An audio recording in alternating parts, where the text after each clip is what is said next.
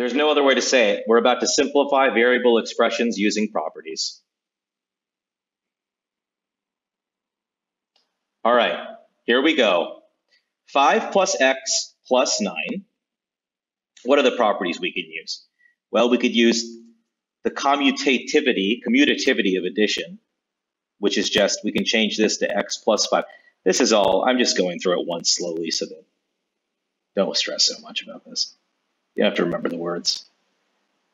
So x plus 5 plus 9, and then we could use associativity of addition and move the parentheses to the second. So we could say x plus 5 plus 9, which is just x plus 14. Or you could just be like, hey, we're adding things together. It's 5 plus x plus 9. And just feel good about 5 plus x plus 9. And say, ease that up to 14. You've got an x left over. So 14 plus x. Okay, so again, commutativity of addition gives us x plus 5. That means we can swap. We can also use associativity to move the parentheses over, which means we can group however we want when we're adding. We get x plus 15.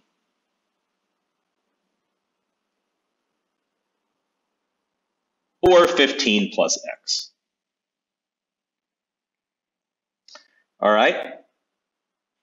Same thing by associativity. If we group differently, is 7 plus 9 plus x. So that's 16 plus x. This is 16.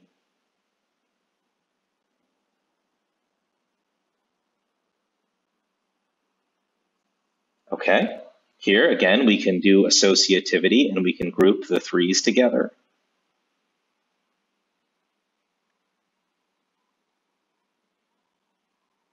So that just gives us 6 plus x. But that's the same thing as this. Okay, now we're going to distribute the 6 into both. Okay, so that's another rule. When you're multiplying something outside of parentheses by a sum, you can move that something into both, right? So it's 6 times 8 plus 6 times 3x, but that's 48 plus 18x.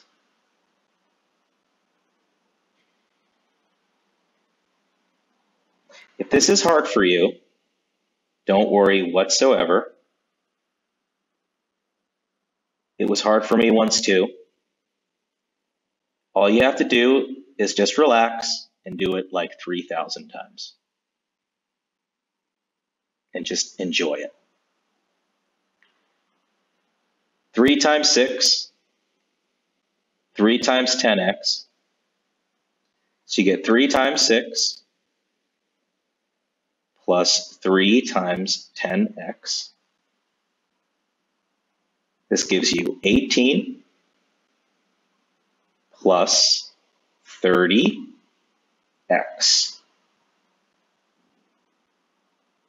And it's way more fun to try it on your own first, right? Because there's a study that said watching people do math actually causes people physical pain. So you're better off just doing it on your own. Guess I shouldn't say that on these videos, but 18 plus 30x. But not when you're trying to check your work, right, guys? You've already done it and you want to see if you're right. And that's why it's great to watch videos. Okay, so we have 8 times 10, 8 times 9x. So we have 10 times 8 plus 9x times 8. So this is 80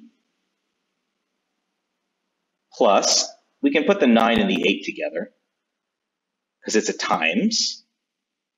So that's 72x.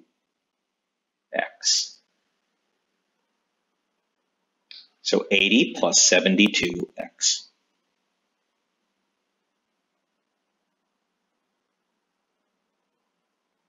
Okay, this is just,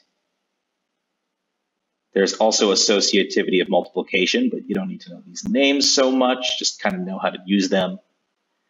You'll eventually know the names if you want. Most people don't want to, though. 8 times 9 is 72, and I don't blame them. So it's 72x. So this is 6 times 7, 6 times 10x, so we get 6 times 7 plus 6 times 10x. This gives us 42 plus 60x, which is not 42x plus 60x, tricky. Look at these tricksters. 42 plus 60x. And here's a good old one. This is just 3 times 8 times x. So this equals 24x. Okay, so 24x. You might say, well, when would we ever use this? You actually use this stuff all the time if you're doing mental math. Let me just give you an example. I'll just do this one quick, right? That's 6 plus 8, 14. Right, we'll just put the parentheses here, get rid of these. So it's 14 plus x. We'll answer that at the end to end on a good note. But when would you use this? Suppose someone asks you what 99 times 100 is. Let's say 99 plus, yeah, let's go 99 times 101. Someone's like, how do you do that? Well, in your head, you can say, you know what? This is 99 times 100 plus 1, right? And then you could say, oh, that's not so bad. I can say that's 99 times 100 plus 99 times 1. You don't have to write this all out. You're kind of eventually going to, you guys are so young. Eventually, you'll just do this stuff in your head, right?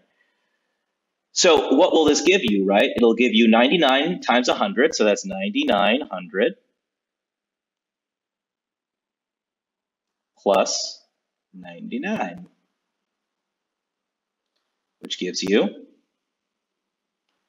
9999, right? So, if someone's like, hey, what's 99 times 101, and you don't want to have to think it through, you're using these properties without even really knowing you're using them if you're doing tricks, right? So every time there's one of those like math games or tricks or like riddles where the magician asks you to start with a number and do all this bunch of stuff, there's some sort of like formula underneath it that's giving you some secret trick.